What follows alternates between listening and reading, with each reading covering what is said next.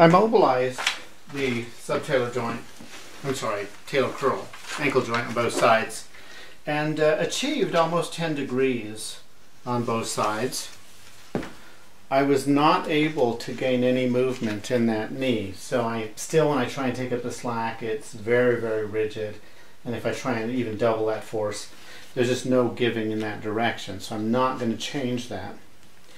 The right hip, I was unable to rotate it beyond neutral, and now I can take it to about 10 degrees, at which point it's quite rigid. So I don't know if we'll make additional gains there or not. Where we did make some gains is through the rest of his structure. And you'll note that I can now get some movement in side glide. I can take up the slack, and then when I impart a little bit additional force, it goes through that structure. Take up the slack in a rotational direction, and I can spring and get recoil. On the left, we had very little movement, and I just took up the slack, and now I can get force transmission, and you can see that normative recoil that's happening there. We'll get him prone in a little while.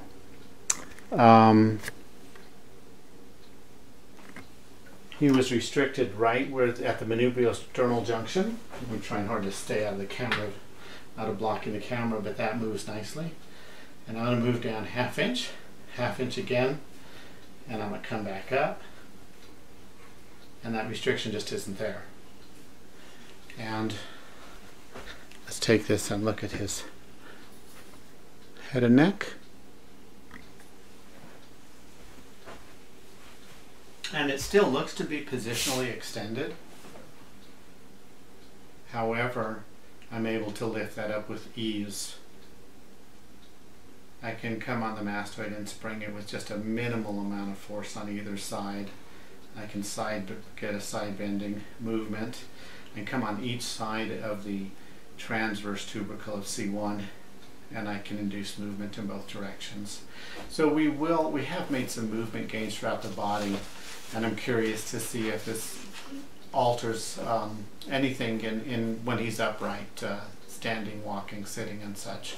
So I'll stop filming right now while he gets his shoes on, and then we will film him walking.